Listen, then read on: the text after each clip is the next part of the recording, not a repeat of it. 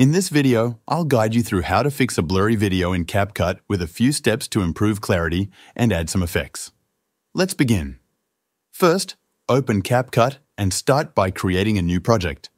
Tap on New Project and then select the video you want to improve. Import it into the timeline so we can start making adjustments. With your video selected in the timeline, go to the top right corner of the screen and tap Adjust. Here, you'll see a range of options for tweaking the video settings. Begin by adjusting settings like brightness and contrast to make the video clearer.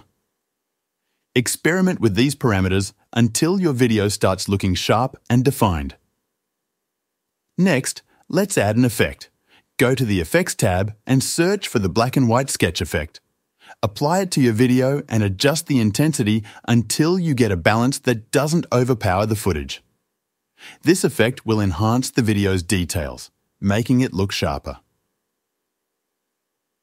Now, search for the blur effect in the Effects tab and apply it to your video.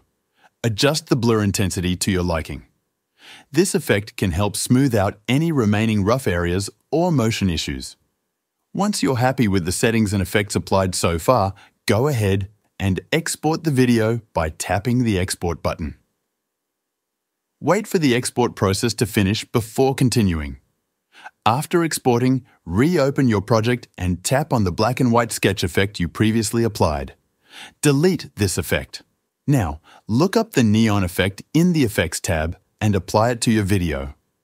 Adjust the settings for the neon effect to create a glowing outline around details in the video, which will add clarity and make it stand out.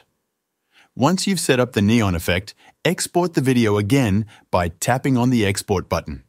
Let the export complete and then return to your project. Now, delete all effects from the timeline. Import both exported versions of the video, the one with the black and white sketch effect and the one with the neon effect.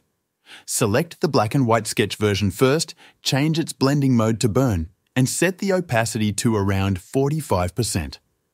This blending will bring out details without overwhelming the video. Next, select the video with the neon effect. Change its blending mode to multiply and set its opacity to 45%. Combining these two modes will enhance clarity and detail, making the video look significantly better than before. And that's it. You've successfully fixed the blurry video. You can now export the final result with the new adjustments.